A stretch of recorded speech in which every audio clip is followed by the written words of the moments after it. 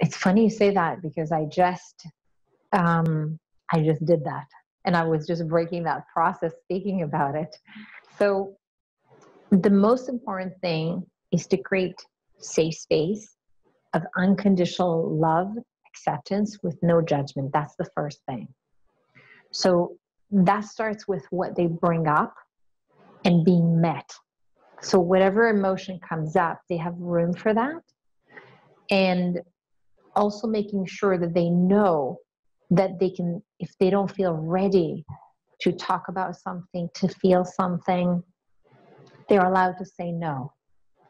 And that we can only move as far and as slow or fast as what they feel comfortable with.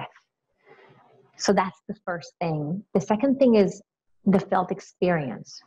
Because I'm feeling them and I can feel what goes on in their bodies as well, that felt experience gives them a very held experience that helps them to move through things. So I really treat the body as the guide and the boss, whereas there's nowhere to go, but where the body allows us.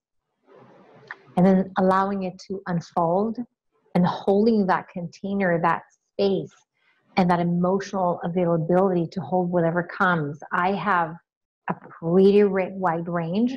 So while a lot of people will have this range, because I had a mentally ill mom, I can go to all the edges and not fall. So I can be with extreme anger and I can be with like super deep grief. And so it really gives them this container feeling, wow, I can really show up and then really be met. And that's really what we need most of the time to heal.